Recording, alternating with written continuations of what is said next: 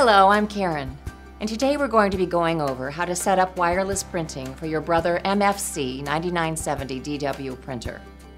If you're like me and you work at a home office or business environment, you'll love the convenience and ease of wireless printing. Just follow this video and we'll get you up and printing in no time. We'll be working first with the printer itself and the on-screen menu. On your machine, press Menu.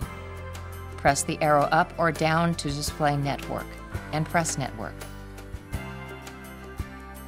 Press WLAN and then Setup Wizard.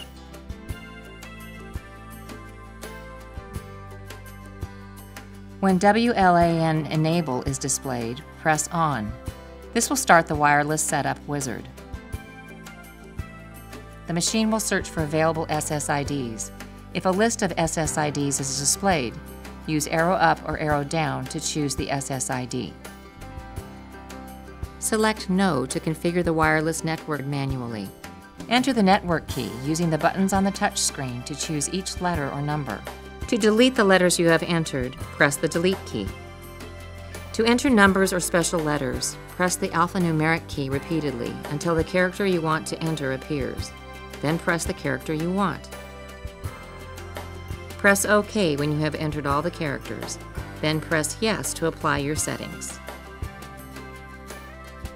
A connection result message appears on the LCD, and a WLAN report will automatically be printed. And there you have it. The wireless setup portion is now complete. If you had trouble with any of the steps, please refer to the resource links on the website below.